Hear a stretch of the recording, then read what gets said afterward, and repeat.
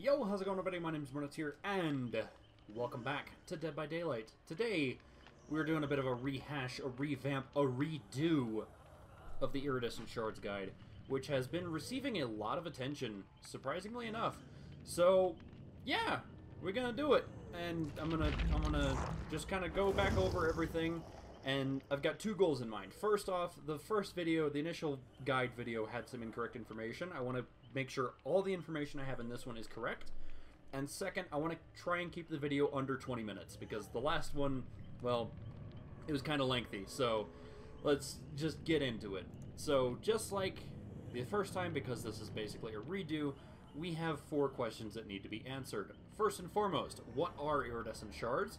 Second, how do you get them? Third, what do you use them for? What can you spend them on? And fourth, how should you use them?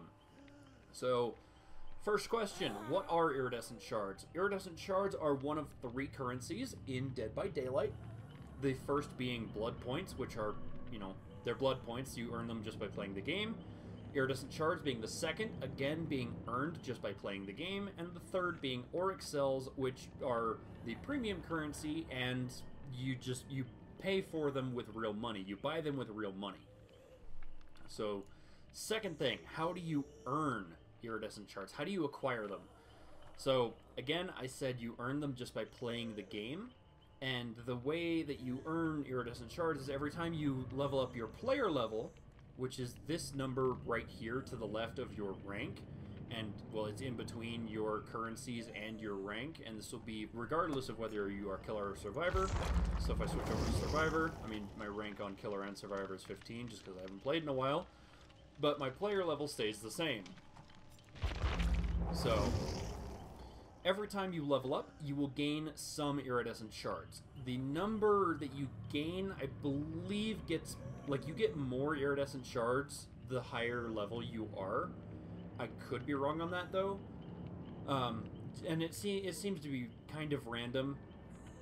Because there was, I think, like, level 38, I got, like, 175 shards. And then level 39, I got 150 shards.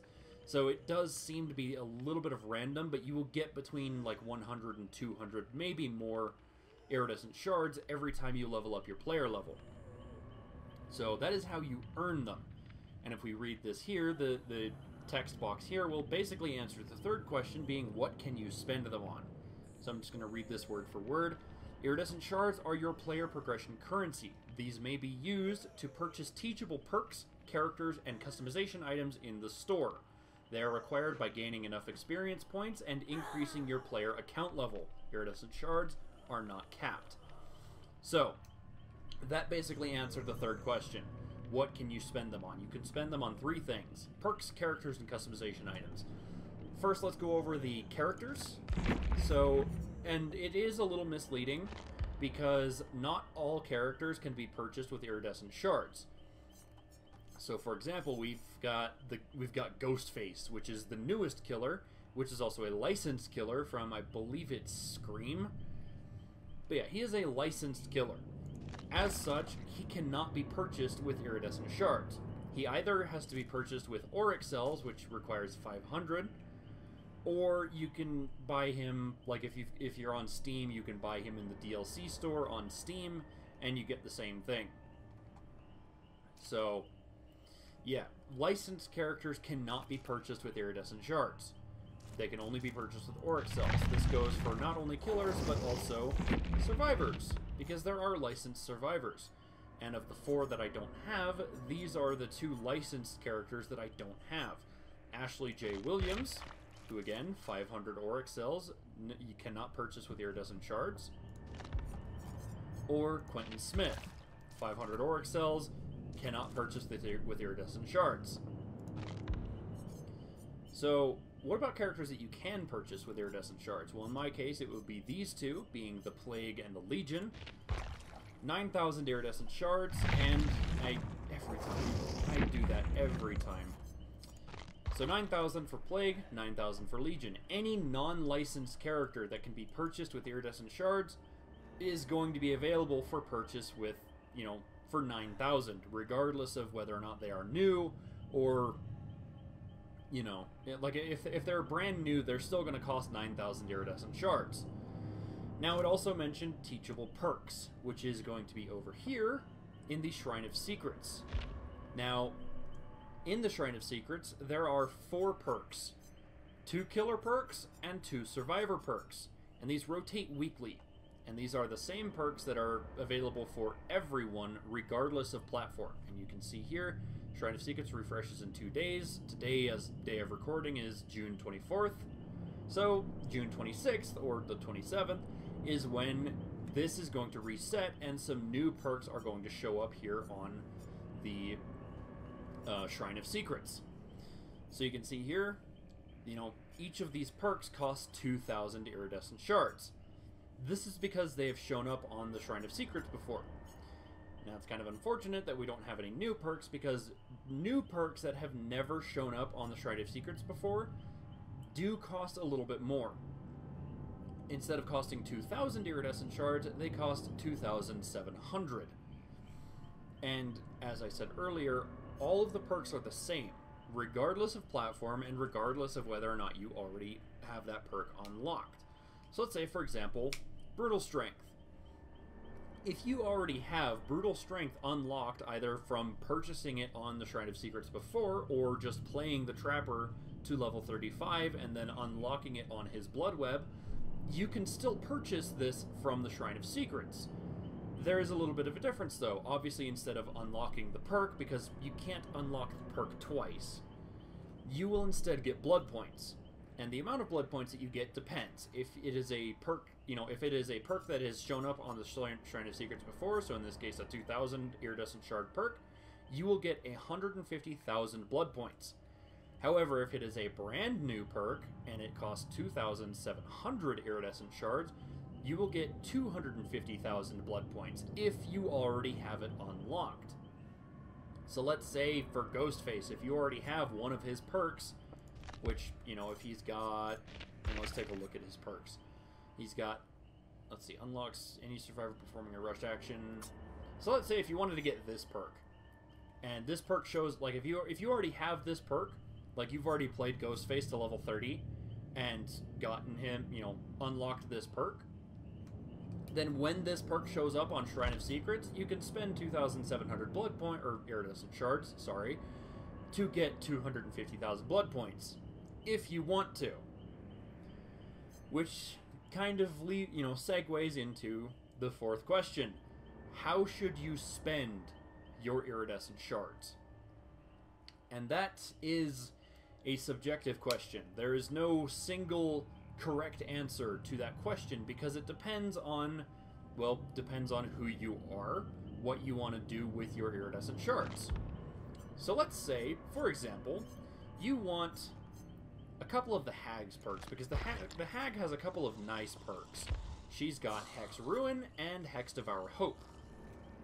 You want both of these perks. Like, these are both good perks. Obviously, Ruin is one of the best perks in the game, and you want this perk. So, normally, you would need to play the Hag to, I believe, yeah, level 35. And the reason you don't see it here is because I already have it, because I purchased it on the Shrine of Secrets. So, let's say you want Hex Ruin, but you don't want to play the Hag. Well, you can wait for Hex Ruin to show up on the Shrine of Secrets, and then purchase it for 2,000 iridescent shards. So, and it'll show up in one of these 2 spots here, because again, it is always 2 killer perks. In this case, we've got a Spirit perk and a Trapper perk, and we've got 2 survivor perks, being a Nia Carlson perk and a Feng Min perk. So if you wanted Hex Ruin, you can do that. You can buy Hex Ruin just from the store, from the Shrine of Secrets. But wait a second, what about the licensed killers? Because you can't buy them with iridescent shards. Well, their perks will also show up on the Shrine of Secrets. So, Cannibal, for example. You can buy, like, barbecue and chili from the store. If you don't want to play the Cannibal, or Leatherface, or whatever the hell you want to call him, you can buy this perk from the Shrine of Secrets when it shows up there, because it will inevitably show up there. There is a bit of a gamble with this, though, because you could be waiting a while. you could be waiting quite a long time for a perk that you want to show up on the Shrine of Secrets. Now, that kind of, leads into, well, what if I actually want the killer? What if I want the killer and I want both the killer and the perks? Well, great. If you want Hex Ruin and Hex Devour Hope, buy the Hag for the 9,000 Iridescent Shards and just have fun.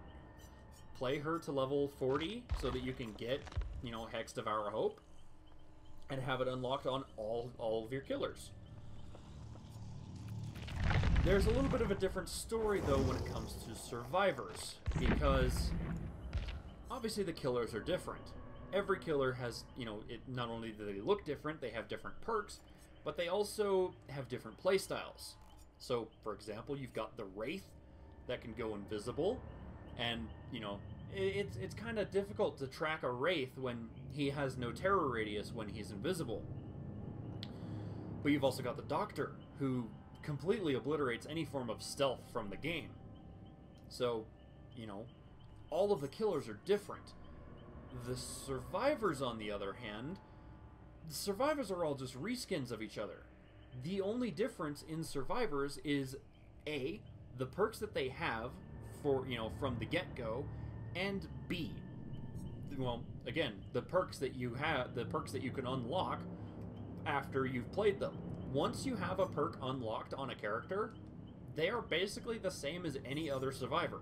Survivors' playstyles are all the same. The only difference is the perks that are available and the perks that could be unlocked with those particular characters. So, my recommendation is if you see a survivor perk on the Shrine of Secrets that you actually want, buy it. Just buy the perk. So, for example, we've got, we've got this one, Streetwise. This one is an alright perk. I wouldn't say this one is the best perk, but it'll help you if you're using items, like you use items a lot, like you use your flashlights or your medkits a lot. You can grab this perk, and then not have to play Nia. But for certain characters, I would say probably what you want to do is find the character that you want to actually play all the time, and just play that character. And if you want to, you can level up other characters. Like, for example, I leveled up David. Like, you may have noticed it, but my David is level 50. And actually, if I hit back here and switch over to Survivor, you'll notice my David is level 50. I could do a reset on it if I wanted to, but I'm not going to, because I have his perks unlocked. I have his, his perk that I really wanted, which was, I think it's No One Left Behind. I have that perk unlocked. Or no, We're Gonna Live Forever. That's the first one. And Dead Heart. Both of those are good perks. So, I have those perks unlocked. Because, well, David is a free character. You can take any character... I would say take any character that is free that comes with the game. So, I believe it's anyone from Dwight all the way to David King. All of these characters are free. Play the characters that you want in order to get their perks. So Nia has Balanced Landing, which is a good perk. Claudette has Self-Care, which is a good perk. Play those characters to level them up, but any character that you need to purchase. So Laurie Strode, she is a licensed character. You need to actually pay money for her. If you want, like, Decisive Strike, I would wait for that to show up on the store. If you want, because I got the Dance With Me perk. I actually played Kate Denson. But if you don't want to pay money for Kate Denson, but you want the Dance With Me perk, wait for it to show up on the Shrine of Secrets. And that's really all I've got. Now, of course, and that is in terms of perks, so, yeah. As for cosmetics, if you really don't have anything else to spend, like, if you really don't have anything else that you want to buy, like, let's just say you have all of the perks, and you have all of the killers, and you just have nothing to spend your Iridescent Shards on, I mean, you can spend them on cosmetics. It's whatever you want to do with them. I believe that's it. So, just one other thing to go over. The cosmetics can be purchased they can either be purchased as a bundle, or they can all be purchased separately. And it doesn't matter, like, if you only want, like, let's say you only want the shirt and the pants for this particular outfit piece, and you don't want this weird-looking the weird-looking, like, haircut and the cigarette. You don't have to buy this. You don't have to buy the whole thing. You can get these two and not be wasting any of your Iridescent Shards, because there is no discount for buying in a bundle.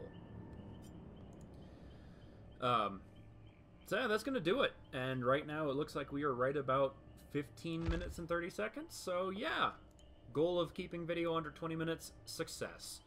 If you found this video informational and helpful, a like would be much appreciated. If you want to share your thoughts with the class, go ahead and feel free to do so down in the comment section down below.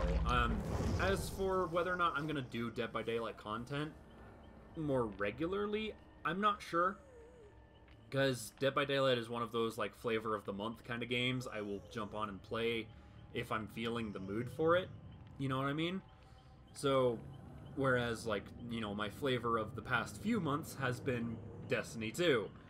And I've been playing a lot of Destiny 2 lately.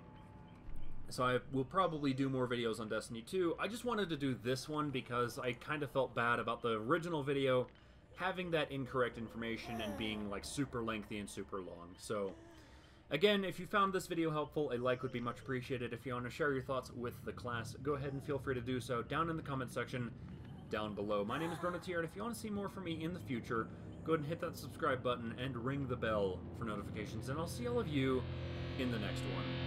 Bye-bye.